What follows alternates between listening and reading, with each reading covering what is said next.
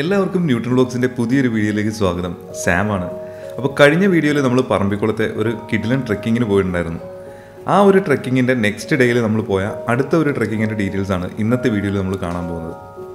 പറമ്പിക്കുളത്ത് ഇപ്പോൾ ഉള്ളതിൽ വെച്ച് ഏറ്റവും ഡ്യൂറേഷൻ കൂടിയതും അതുപോലെ ഡിസ്റ്റൻസ് കൂടിയതുമായിട്ടുള്ളൊരു ട്രെക്കിംഗ് ആണ് കേട്ടോ നമ്മൾ ഇന്ന് എടുത്തിരിക്കുന്നത്. നല്ല രീതിയിൽ കാട് ആസ്വദിക്കാനും അതുപോലെ അനിമൽ സൈറ്റിങ്സിനൊക്കെ നല്ല രീതിയിൽ ചാൻസ് ഉള്ളതുമായിട്ടുള്ളൊരു ട്രെക്കിംഗ് ആണ് ഇത്. പല ടൈപ്പ് ടെറൈൻസിലൂടെയാണ് നമ്മൾ പോകുന്നത്. ഈ ഒരു ട്രെക്കിങ്ങിൽ നമുക്ക് അത്യാവശ്യം നല്ല രീതിയിൽ തന്നെ അനിമൽ സൈറ്റിംഗ് കിട്ടി. അതുപോലെ നമ്മൾ ഒട്ടും പ്രതീക്ഷിക്കാത്ത കുറച്ച് റെയർ മൊമെൻറ്റ്സും കിട്ടിയ ഒരു ട്രെക്കിംഗ് തന്നെയായിരുന്നു ഇത്. എന്തായാലും കാട്ടിലെ ജീവികളെല്ലാം ഇഷ്ടപ്പെടുന്ന ആളുകൾക്ക് ഒട്ടും തന്നെ ബോറടി ഇല്ലാതെ കാണാൻ പറ്റുന്നൊരു വീഡിയോ തന്നെയായിരിക്കും ഇത്. ട്രെക്കിങ്ങിൻ്റെ ഡീറ്റെയിൽസും എങ്ങനെ ബുക്ക് ചെയ്യണം അതുപോലുള്ള എല്ലാ ഇൻഫർമേഷനും നമുക്ക് വീഡിയോയുടെ പുറകെ പറയാം. അപ്പോൾ നമുക്ക് നേരെ വീഡിയോയിലേക്ക് പോയി നമ്മുടെ ട്രെക്കിംഗ് സ്റ്റാർട്ട് ചെയ്യാം. നമ്മുടെ കേരളത്തിലെ പാലക്കാട് ജില്ലയിലുള്ള പറമ്പിക്കുളത്താണ് നമ്മൾ ഇന്നത്തെ ട്രെക്കിംഗ് എടുത്തിരിക്കുന്നത്. അപ്പോൾ ഇങ്ങോട്ടേക്ക് ഏത് വഴിയാണ് നമ്മൾ വന്നത്, ഏത് ചെക്ക് പോസ്റ്റ് കടന്നാണ് വന്നത്, എത്ര ടൈമിങ്ങിലാണ് അവിടെ കയറാൻ പറ്റുക, ഇങ്ങനെയുള്ള എല്ലാ ഇൻഫർമേഷനും നമ്മൾ കഴിഞ്ഞ വീഡിയോയിൽ പറഞ്ഞിട്ടുണ്ടായിരുന്നു.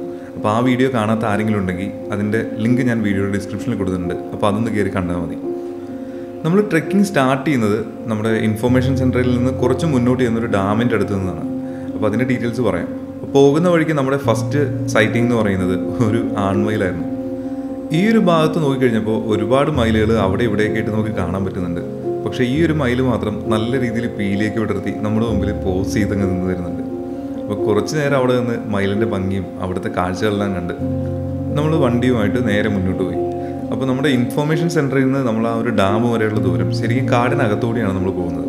അപ്പോൾ നമ്മൾ ശരിക്കും ഈ ഒരു ഡാം വരെ എത്തുമ്പോഴേക്കും ഒരു ഫോറസ്റ്റ് സഫാരി എടുത്തൊരു ഫീലാണ്. ഇവിടെ വരെ നമുക്ക് നമ്മുടെ വണ്ടി കൊണ്ടുവരാനുള്ള ഓപ്ഷനും ഉണ്ട്. അപ്പോൾ ഈ കാണുന്നൊരു ഡാമിൻ്റെ പേര് പെരുവാരി ഡാം എന്നാണ് കേട്ടോ. ഈ ഒരു ഡാമിലേക്ക് നമുക്ക് ഏകദേശം ഒരു 4-5 കിലോമീറ്റർ ട്രാവൽ ചെയ്ത് വേണം വരാനായിട്ട്. അപ്പോൾ ഈ ഒരു ഡാമിൻ്റെ സൈഡിലൂടെയാണ് നമ്മൾ നമ്മുടെ ട്രെക്കിംഗ് സ്റ്റാർട്ട് ചെയ്യുന്നത്. അപ്പോൾ ഇന്നലെ അത്യാവശ്യം നല്ല രീതിയിൽ മഴ പെയ്തതുകൊണ്ട് തന്നെ പോകുന്ന വഴിക്ക് പല സ്ഥലത്തും ഇതുപോലെ ചെറിയ രീതിയിലുള്ള വെള്ളക്കെട്ടുകളെല്ലാം നമുക്ക് കാണാൻ പറ്റും. നമ്മൾ പോകുന്ന വഴിക്ക് റൈറ്റ് സൈഡിൽ കാണുന്നത് പെരുവാരി ഡാം തന്നെയാണ് കേട്ടോ. നമ്മളിന്ന് ചൂസ് ചെയ്തിരിക്കുന്ന പ്രോഗ്രാമിൻ്റെ പേര് പഗ്മാർക്ക് ട്രെക്കിംഗ് ട്രയൽ എന്നാണ്. ഏകദേശം 12 കിലോമീറ്റർ ഡിസ്റ്റൻസിലാണ് നമ്മൾ ഈ ഒരു ട്രെക്കിംഗ് പ്രോഗ്രാമിൽ നടക്കേണ്ടത്. രാവിലെ 9 മണിക്കാണ് ഈ ഒരു പ്രോഗ്രാം സ്റ്റാർട്ട് ചെയ്യുന്നത്. ഏകദേശം ഒരു 3 മണി 4 മണിയോടുകൂടി തന്നെ ഈ ഒരു പ്രോഗ്രാം അവസാനിക്കും. ഈ ഒരു പ്രോഗ്രാം നമ്മൾ ചൂസ് ചെയ്യുമ്പോൾ മിനിമം 5 പേരെങ്കിലും വേണം. ഇനി 5 പേർക്ക് വരാനായിട്ട് പറ്റിയില്ലെങ്കിൽ നമ്മൾ മിനിമം 5 പേരുടെ ചാർജ് കൊടുത്തിട്ട് വേണം ഈ ഒരു പ്രോഗ്രാമിന് പോകാനായിട്ട്. മാക്സിമം 10 പേരെ വരെയാണ് ഈ ഒരു പ്രോഗ്രാമിന് അലൗ ചെയ്യുന്നത്. ട്രെയിൻഡ് ആയിട്ടുള്ള 2 ഗൈഡുമാരായിരിക്കും ഈ ഒരു പ്രോഗ്രാമിൽ നമ്മളോടൊപ്പം വരുന്നത്. ഇതിൻ്റെ ടോട്ടൽ ചാർജ് എന്ന് പറയുന്നത് ഒരാൾക്ക് 720 രൂപയാണ്. അപ്പോൾ ഈ ഒരു പ്രോഗ്രാം ചൂസ് ചെയ്യുമ്പോൾ നമുക്കിതിൽ ഫുഡൊന്നും ഇൻക്ലൂഡഡ് അല്ല. അതുകൊണ്ട് തന്നെ പോകുമ്പോൾ അത്യാവശ്യം വേണ്ട ഫുഡും വെള്ളമെല്ലാം കയ്യിൽ കരുതിയതിന് ശേഷം മാത്രം പോവുക. അപ്പോൾ പറമ്പിക്കുളത്ത് ടോട്ടൽ 3 ട്രെക്കിങ്ങുകൾ മാത്രമാണ് അവൈലബിൾ ആയിട്ടുള്ളത്. Elephant song trekking ട്രയലും beer path trekking ട്രയലും അതുപോലെ പഗ്മാർക്ക് ട്രെക്കിംഗ് ട്രയലും. അപ്പോൾ ബിയർ പാത്ത് ട്രെക്കിംഗ് ട്രയൽ നമ്മൾ കഴിഞ്ഞ വീഡിയോയിൽ ചെയ്തിട്ടുണ്ട്. അതുപോലെ ഇതിന് മുമ്പ് ഒരു തവണ വന്നപ്പോൾ ടൈഗറെ കിട്ടിയൊരു വീഡിയോ അത് തന്നെയായിരുന്നു. അന്ന് ടൈഗറെ വീഡിയോയിൽ കിട്ടിയില്ലെങ്കിലും നമുക്ക് അത്യാവശ്യം നല്ല രീതിയിൽ തന്നെ കാണാൻ പറ്റി. അപ്പോൾ ആ വീഡിയോ കാണാത്ത ആരെങ്കിലും ഉണ്ടെങ്കിൽ അതിൻ്റെ ലിങ്ക് ഞാൻ എന്തായാലും വീഡിയോയുടെ ഡിസ്ക്രിപ്ഷനിൽ കൊടുത്തേക്കാം. അങ്ങനെ നമ്മുടെ ഇന്നത്തെ ട്രെക്കിങ്ങിലെ ഫസ്റ്റ് സൈറ്റിംഗ് ഒരു ഒറ്റയാനാണ്. അത്യാവശ്യം നല്ല ഓപ്പൺ ആയിട്ടുള്ളൊരു സ്ഥലത്ത് നിന്ന് ഭക്ഷണമെല്ലാം കഴിച്ച് ആളങ്ങനെ എൻജോയ് ചെയ്ത് നിൽക്കുകയാണ്. അതുകൊണ്ട് തന്നെ അത്യാവശ്യം നല്ല ഡിസ്റ്റൻസിലാണ് ഞങ്ങൾ നിൽക്കുന്നത്. ആനയെ ഡിസ്റ്റർബ് ചെയ്യണ്ടല്ലോ എന്ന് ഓർത്തിട്ടാണല്ലോ മാറിയിരുന്നത്. അപ്പോൾ ഈ ഒരു ടൈം എന്ന് പറഞ്ഞാൽ നല്ല വേനലായതുകൊണ്ട് തന്നെ അത്യാവശ്യം നല്ല രീതിയിൽ ചൂടുണ്ട്. അപ്പോൾ ഈ ഒരു ആനയുടെ ദേഹത്ത് മുഴുവൻ നല്ല രീതിയിൽ ചെളി ഇരിക്കുന്നത് നമുക്ക് കാണാൻ പറ്റും. ഇതിൻ്റെ ഒരു കാരണം എന്ന് പറയുന്നത് ആനകൾക്ക് വിയർപ്പ് ഗ്രന്ഥി ഇല്ലാത്തതുകൊണ്ട് തന്നെ ചൂട് സഹിക്കാനായിട്ട് കുറച്ച് ബുദ്ധിമുട്ടാണ്. ആനകളുടെ കാലിൻ്റെ നഖങ്ങൾക്ക് ചുറ്റും മാത്രമാണ് വിയർപ്പ് ഗ്രന്ഥികളുള്ളത്. ആ ഒരു കാരണം കൊണ്ട് തന്നെ ഇവർ ചൂടിൽ നിന്ന് രക്ഷപ്പെടുന്നതിനായിട്ട് മഡ് ബാത്ത് എടുക്കാറുണ്ട്. ഈ മഡ് ബാത്ത് എന്ന് പറയുന്നത് വേറൊന്നുമല്ല, നല്ല രീതിയിൽ കിടക്കുന്ന ചെളി എടുത്ത് ദേഹത്ത് മുഴുവൻ തേക്കും. ഈ ഒരു ആനയുടെ കൊമ്പ് നോക്കിക്കഴിഞ്ഞാൽ ഒരു പ്രത്യേകതയുണ്ട്. ഇത് ഒറ്റയാനാണെന്ന് മാത്രമല്ല ഒറ്റക്കൊമ്പൻ കൂടിയാണ്. കാരണം ഇതിൻ്റെ ഒരു കൊമ്പ് ഒടിഞ്ഞു പോയിട്ടുണ്ട്. ആ കൊമ്പിൻ്റെ തൊട്ടടുത്തായിട്ട് തന്നെ തുമ്പിക്കൈയിൽ ചെറിയൊരു മുറിവും കാണാൻ പറ്റും. ഇത് മിക്കവാറും വേറൊരു കൊമ്പനുമായിട്ടുള്ള തല്ലുപിടുത്തത്തിനിടയിലൊക്കെ സംഭവിച്ചിരുന്നതായിരിക്കണം. അതല്ലെങ്കിൽ മതപ്പാടിൻ്റെ ടൈമിൽ ഈ ആനകൾ മറ്റു മരങ്ങളിലും പോയി കുത്താറുണ്ട്. ചിലപ്പോൾ അങ്ങനെയും സംഭവിച്ചതാവാം. ഈ കാട്ടിലിങ്ങനെ ചെളിയും മണ്ണെല്ലാം വാരി ദേഹത്തിട്ട് കിടക്കുന്ന കാപ്പി കളറുള്ള ഈ ഒരു ആനയാണ് നമ്മൾ നാട്ടിൽ ഉത്സവങ്ങൾക്കും മറ്റും കാണുമ്പോൾ നല്ല കറുത്ത് കരിവീരന്മാരായിട്ട് നിൽക്കുന്നത്.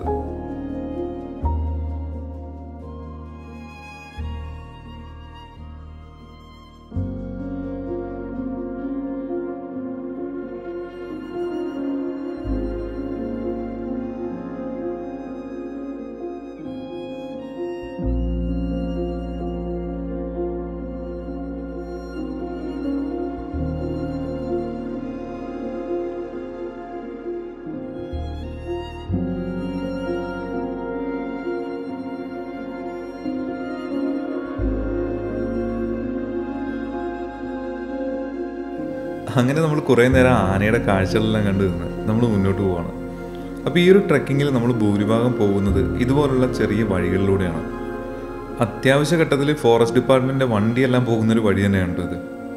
നമ്മൾ പോകുന്ന സമയത്ത് നമ്മൾ വഴി തടഞ്ഞ് ആനയോ മറ്റോ നിൽക്കുന്നുണ്ടെങ്കിൽ മാത്രമാണ് നമ്മൾ ഈ ഒരു വഴിയിൽ നിന്ന് ഡീവിയേറ്റ് ചെയ്ത് പോകാനായിട്ട് ചാൻസ് ഉള്ളത്. നമ്മുടെ കഴിഞ്ഞ വീഡിയോയിലെ ട്രെക്കിംഗ് പ്രോഗ്രാം വെച്ച് നോക്കുമ്പോൾ ഇവിടെ കരിയിലെല്ലാം കുറവാണെങ്കിലും നമുക്ക് സൈറ്റിങ്സ് കിട്ടാനായിട്ടുള്ള ചാൻസ് ഇത്തിരി കുറവാണ്. കാര്യം വേറൊന്നുമല്ല, ഗൈഡുമാരെയും കൂട്ടി ഏകദേശം 10 പേരാണ് നമ്മൾ ഈ ഒരു സഫാരിക്ക് പോകുന്നത്. അപ്പോൾ കാടിനകത്ത് ഇതുപോലെ ജാഥയായിട്ട് ആളുകൾ നടന്നു പോകുമ്പോൾ എങ്ങനെയൊക്കെ നോക്കിയാലും അത്യാവശ്യം നല്ല രീതിയിൽ സൗണ്ട് ഉണ്ടാവും. അപ്പോൾ നല്ല രീതിയിൽ ഈ സൗണ്ട് എല്ലാം ശ്രദ്ധിക്കുന്ന മൃഗങ്ങളാണെങ്കിൽ ഈ സൗണ്ട് വരുന്ന ആ ഒരു ദിശ നോക്കി അതിന് ഓപ്പോസിറ്റ് ആയിട്ടുള്ള സൈഡിലേക്ക് അവർ മാറിക്കളയാനാണ് ചാൻസ്. നമ്മൾ പോകുന്ന വഴിയിൽ ഒരു ആന നിന്നതുകൊണ്ട് തന്നെ ഈ ഒരു വഴി താഴേക്ക് ഇറങ്ങി ചെറിയൊരു വെള്ളം ഒഴുകുന്ന ചാനലിലൂടെയാണ് നമ്മളിനി പോകാൻ പോകുന്നത്. നമ്മളിപ്പോൾ ഈ പോകുന്ന ഒരു വഴി മഴക്കാലത്താണ് വരുന്നതെന്നുണ്ടെങ്കിൽ പോകുന്നത് കുറച്ച് ബുദ്ധിമുട്ടായിരിക്കും. കാരണം വേറൊന്നുമല്ല, അത്യാവശ്യം നല്ല രീതിയിൽ തന്നെ വെള്ളം ഒഴുകുന്ന ഒരു സ്ഥലമാണിത്.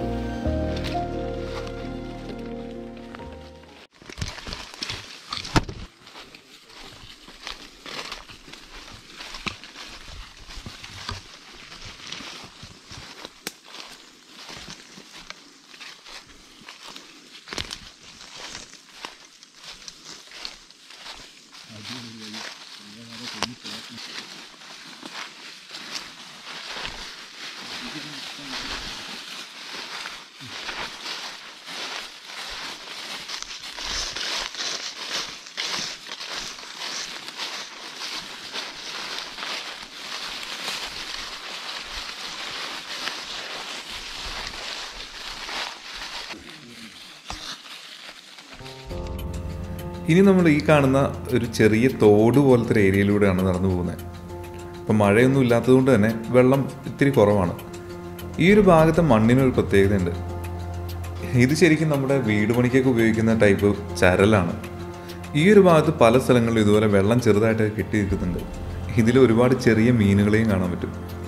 അടുത്തൊരു നല്ല മഴ വന്ന് ഈ ഒരു ഭാഗത്തുകൂടി വെള്ളം ഒഴുകി പോകുന്നത് വരെ ഇവരുടെ ആവാസ കേന്ദ്രം എന്ന് പറയുന്നത് ആ കാണുന്ന തടങ്ങൾ തന്നെയാണ്. മിക്കവാറും അടുത്ത മഴ വരെയൊന്നും അതിന് ടൈം കിട്ടുമെന്നും പറയാൻ പറ്റില്ല. കാരണം വല്ല കൊക്ക് വല്ലതും കാണുകയാണെന്നുണ്ടെങ്കിൽ ആ മീനുകളുടെ കാര്യം ഇന്ന് തന്നെ തീരും. അങ്ങനെ നമ്മൾ നടക്കുന്ന വഴിയിൽ നമ്മുടെ ആദ്യത്തെ ചെക്ക് ഡാമിലേക്ക് എത്തി. അപ്പോൾ ഈ ഒരു ചെക്ക് ഡാമിൻ്റെ ഏരിയയിൽ നമുക്ക് അത്യാവശ്യം വെള്ളമെല്ലാം കാണാൻ പറ്റും. ഈ ഒരു ഏരിയയിൽ അനിമൽസ് മിക്കപ്പോഴും വരാറുണ്ടെന്നാണ് പറഞ്ഞത്. നമ്മൾ ഈ ഒരു ചെക്ക് ഡാമിൻ്റെ അടുത്തെത്തിയപ്പോൾ നമ്മുടെ ഗൈഡ് ഓടി വാന്നും പറഞ്ഞിട്ട് വിളിക്കുന്നുണ്ട്. കാര്യം വേറൊന്നുമല്ല, ഇതിൻ്റെ അങ്ങറ്റത്തായിട്ട് ഇതാ ഒരു അടിപൊളി ഇന്ത്യൻ വൈൽഡ് ഗൗർ നിൽക്കുന്നുണ്ട്. നല്ല മസിലൊക്കെ ആയിട്ട് ഒരു കിഡിലൻ സാധനം. അപ്പോൾ കുറേ നേരം നിന്ന് നമ്മൾ ഇന്ത്യൻ വൈൽഡ് ഗൗറിൻ്റെ വീഡിയോ എല്ലാം എടുത്ത് അതിനുശേഷമാണ് കയറിപ്പോയത്. ഇത് അത്യാവശ്യം നല്ല ഡിസ്റ്റൻസിൽ നിൽക്കുന്നതുകൊണ്ട് തന്നെ നമുക്ക് അത്ര ക്ലോസപ്പ് ആയിട്ടുള്ളൊരു ഷോട്ടൊന്നും എടുക്കാൻ പറ്റിയില്ല. പക്ഷേ നമ്മൾ ഈ ഒരു സഫാരി കഴിഞ്ഞ് തിരിച്ചു പോകുമ്പോൾ നല്ല കിഡിലിനായിട്ട് അടുത്ത് ഇതിനേക്കാൾ വലിയൊരു വൈൽഡ് ഗൗർ നമുക്ക് കിട്ടിയിരുന്നു. അപ്പോൾ അതിൻ്റെ ഡീറ്റെയിൽസ് എന്തായാലും കുറച്ച് സർപ്രൈസ് ആണ് കേട്ടോ. അപ്പോൾ അത് നമുക്ക് പുറകെ കാണാം. പിന്നെ ഇത് കാട്ടിയാണോ കാട്ടുപോത്താണോ എന്നുള്ള തർക്കം ഇതുവരെ തീരാത്തതുകൊണ്ട് തന്നെ ഇനി മുതൽ ഞാനും ഇതിനെ കാട്ടുപോത്തെന്നായിരിക്കും വിളിക്കുന്നത്. കാരണം കാട്ടി എന്നുള്ള വിളി എനിക്കത്ര സുഖമായിട്ട് തോന്നാത്തതുകൊണ്ടാണ് കേട്ടോ. കാട്ടുപോത്ത് എന്ന് പറയുമ്പോൾ അതിലൊരു ഗാംഭീര്യം ഉണ്ടല്ലോ, ആ ഒരു കാരണം കൊണ്ട് തന്നെ ഇനി മുതൽ നമുക്കിത് കാട്ടുപോത്താണ്.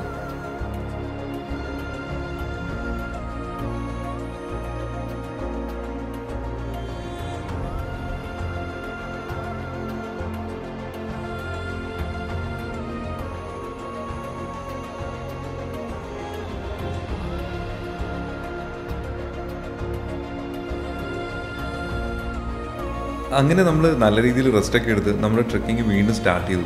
അപ്പോൾ ഈ ഒരു ഭാഗത്ത് നോക്കിക്കഴിഞ്ഞാൽ മണ്ണ് നല്ല രീതിയിൽ ഇളകി കിടക്കുകയാണ്. അതുകൊണ്ട് തന്നെ ഈ ഭാഗത്ത് നടന്ന് നീങ്ങുക എന്ന് പറയുന്നത് കുറച്ച് ബുദ്ധിമുട്ടായിരുന്നു. അപ്പോൾ ഈ ഒരു ഭാഗത്ത് നിന്ന് നമ്മൾ തിരിച്ച് നമ്മൾ വന്ന വഴിയിലേക്ക് കയറി ആ റോഡ് വഴിയാണ് നമ്മളിനി പോകാൻ പോകുന്നത്. നമ്മൾ കാട്ടിൽ ഇതുപോലെ ട്രക്കിങ്ങിനെല്ലാം പോകുമ്പോൾ നമ്മൾ ഒരിക്കലും ചെയ്യാൻ പാടില്ലാത്തൊരു മിസ്റ്റേക്ക് പറയട്ടെ. നമ്മൾ ഈ കാട്ടിൽ കയറുമ്പോൾ എപ്പോഴും പ്രോപ്പറായിട്ടുള്ള ഗിയേഴ്സ് എല്ലാം ധരിച്ച് വേണം കയറാനായിട്ട്. നമ്മളോടൊപ്പം ഈ ട്രക്ക് ചെയ്യുന്ന ആളുടെ കാല് കണ്ടില്ലേ, ആൾ ചെരുപ്പ് പോലും ഇടാതാണ് കാട്ടിലൂടെ നടന്നു പോകുന്നത്. ഇവരുടെ കൂട്ടത്തിൽ 2 പേര് ഇതേപോലെയാണ് വന്നത്. പക്ഷെ ഞാൻ അവരെ കുറ്റം പറഞ്ഞതല്ല. സാധാരണ എല്ലാവരും പറയുന്നത് കാട് അറിയണമെങ്കിലും പ്രകൃതി അറിയണമെങ്കിലും ചെരുപ്പ് ഇടാതെ തന്നെ നടക്കണമെന്നാണ്. പക്ഷേ ഇങ്ങനെയുള്ള ട്രക്കിംഗ്, ഇത്രയും ഡിസ്റ്റൻസ് ഉള്ള ട്രക്കിംഗ് എല്ലാം നമ്മൾ പോകുന്നത് പല ടെറൈൻസിലൂടെയാണ്. അപ്പോൾ നമുക്ക് ചെരുപ്പിടാതെ പോകുക എന്ന് പറയുന്നത് അത്ര സേഫായിട്ടുള്ളൊരു കാര്യമല്ല. കാരണം നമ്മൾ ഈ നടന്നു പോകുന്ന വഴിയിൽ അത്യാവശ്യം പുല്ലും കാര്യങ്ങളൊക്കെ ഉള്ളതുകൊണ്ട് തന്നെ എന്തെങ്കിലും പാമ്പോ തേളോ പഴുതാരയൊക്കെ ഉണ്ടെങ്കിൽ നമുക്ക് പെട്ടെന്ന് കാണാൻ പറ്റില്ല. അതുപോലെ തന്നെ എന്തെങ്കിലും അനിമൽസ് നമ്മളെ അറ്റാക്ക് ചെയ്യാൻ വരികയാണെന്നുണ്ടെങ്കിൽ ഓടി രക്ഷപ്പെടുന്നതും ചെരുപ്പില്ലെങ്കിൽ കുറച്ച് ബുദ്ധിമുട്ട് തന്നെയാണ്. നമ്മൾ പോകുന്ന വഴിക്ക് നമ്മുടെ അടുത്ത സൈറ്റിംഗ് കുറച്ച് മ്ലാവുകളാണ്. നമ്മൾ ഈ നടക്കുന്ന വഴിയിൽ നിന്ന് കുറച്ച് താഴെ ഭാഗത്തായിട്ടാണ്. അപ്പോൾ അത്യാവശ്യം നല്ല ഡിസ്റ്റൻസിലായതുകൊണ്ട് തന്നെ ഞങ്ങൾ കുറച്ച് താഴേക്ക് ഇറങ്ങി ചെന്നിട്ടാണ് ഈ ഒരു വീഡിയോ എടുത്തത്.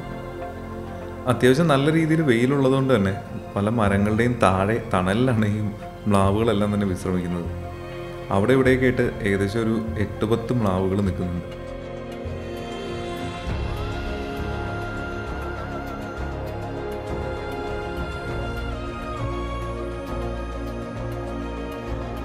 അങ്ങനെ നമ്മൾ കുറച്ചുകൂടി മുന്നോട്ട് കടന്നു പോയപ്പോൾ ഇവിടെയുള്ള ട്രൈബൽസിൻ്റെ തന്നെ ഒരു പ്രാചീന ക്ഷേത്രമാണത്. കാടിനകത്തായതുകൊണ്ട് തന്നെ അത്ര വലിയൊരു കെട്ടിടമോ മറ്റോ നമുക്ക് കാണാൻ പറ്റില്ല. അതിന് തൊട്ടടുത്ത് തന്നെ കണ്ട ഒരു പൊന്നീച്ചയാണത്. കണ്ണീന്ന് പൊന്നീച്ച പറന്നു എന്നൊക്കെ പറഞ്ഞു കേട്ടിട്ടില്ലേ? അതുപോലെ നടന്ന് പൊന്നീച്ച പറന്നിരിക്കുന്ന ആളുകളെയാണ് നമ്മളിപ്പോൾ കാണുന്നത്. എല്ലാവരും നല്ല രീതിയിൽ ടയേർഡായിട്ടുണ്ട്. അങ്ങനെ ഈ ഒരു ഭാഗം എത്തിയപ്പോൾ കുറച്ച് നേരം ഇരുന്നതിന് ശേഷമാണ് നമ്മൾ വീണ്ടും നമ്മുടെ ട്രക്കിങ് സ്റ്റാർട്ട് ചെയ്തത്. അപ്പോൾ ഈ ഒരു ഭാഗത്ത് എത്തുമ്പോഴേക്കും ഇവിടെ കുറച്ച് ഓപ്പൺ ആയിട്ടുള്ളൊരു ഏരിയ നമുക്ക് കാണാൻ പറ്റും. അത്യാവശ്യം മഴ എന്തെങ്കിലും ഉണ്ടെങ്കിൽ ഈ ഒരു ഭാഗത്ത് ആനകൾ വന്ന് നിൽക്കാറുണ്ടെന്നാണ് ഗൈഡ് പറഞ്ഞത്.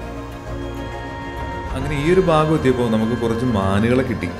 പക്ഷെ നേരത്തെ പറഞ്ഞ പോലെ തന്നെ ഏകദേശം 10 പേര് നടന്നു വരുന്ന ഈ സൗണ്ട് എല്ലാം കേട്ടപ്പോൾ അതെല്ലാം ഓടി അകത്തേക്ക് പോയി.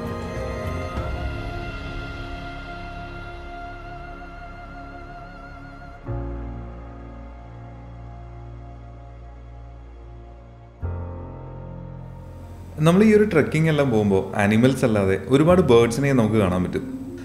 ആ കൂട്ടത്തിൽ കണ്ട ഒരു പരുന്താണിത്. ക്രസ്റ്റഡ് സർപ്പൻ്റ് ഈഗിൾ എന്നാണ് ഈ ഒരു ഈഗിളിന് പറയുന്നത്.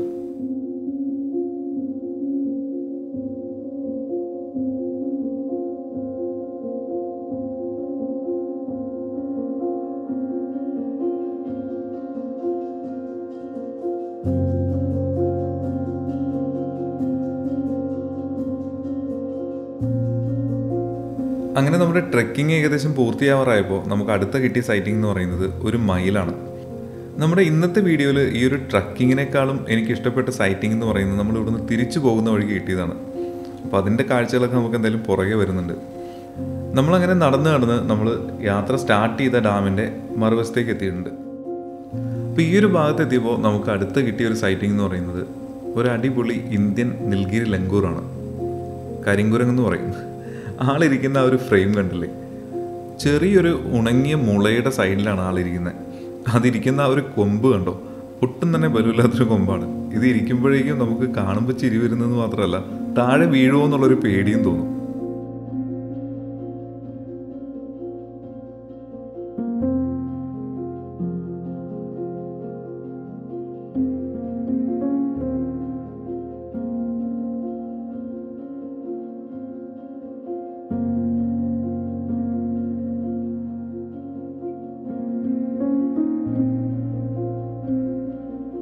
അങ്ങനെ നമ്മൾ ഡാമിൻ്റെ സൈഡിലേക്ക് എത്തിയപ്പോൾ നമ്മുടെ അടുത്ത സൈറ്റിംഗ് ഒരു മലയണ്ണനാണ്.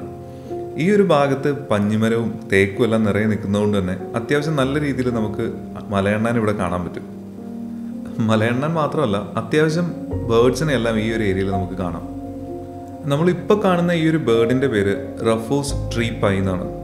നമ്മുടെ വൈറ്റ് ബെല്ലിഡ് ട്രീ പൈയോടൊക്കെ ഏകദേശം സാദൃശ്യമുള്ള രൂപം തന്നെയാണ് ഈ ഒരു ബേർഡിൻ്റെ.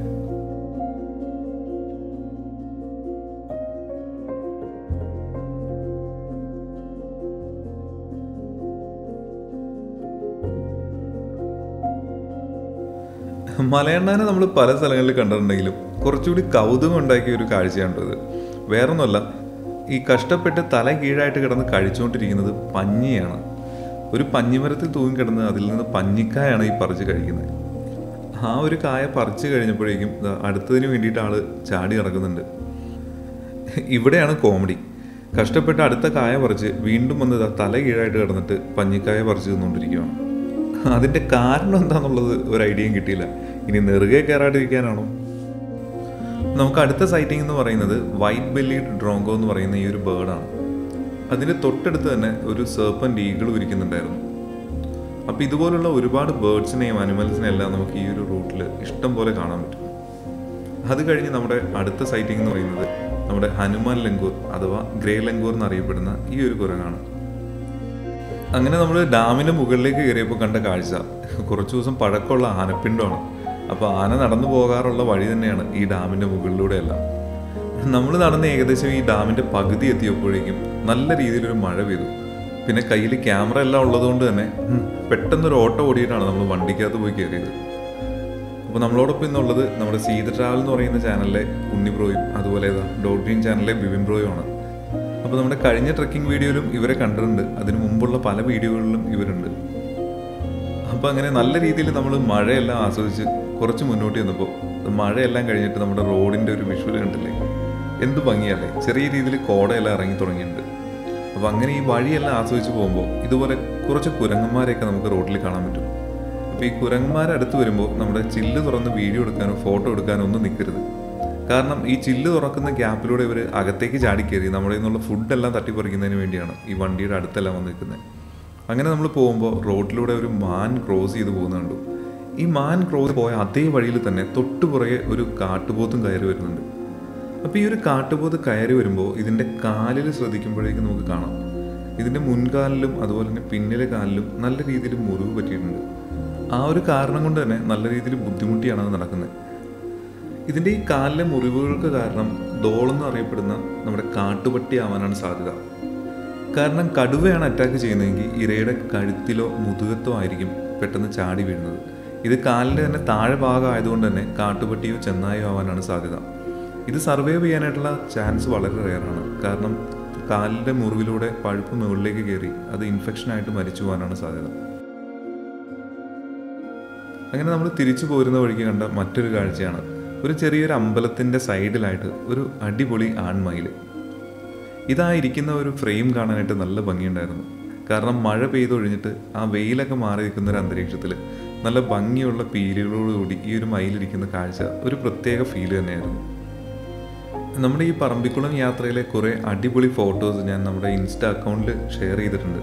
അപ്പോൾ അത് കാണണമെന്നുള്ളവർ ന്യൂട്ടൺ വ്ലോഗ്സ് എന്ന് തന്നെ നമ്മുടെ ഇൻസ്റ്റയിൽ സെർച്ച് ചെയ്താൽ മതി. നമ്മളിപ്പോൾ ഈ കാണുന്ന ഒരു കുരങ്ങിനൊരു പ്രത്യേകതയുണ്ട്.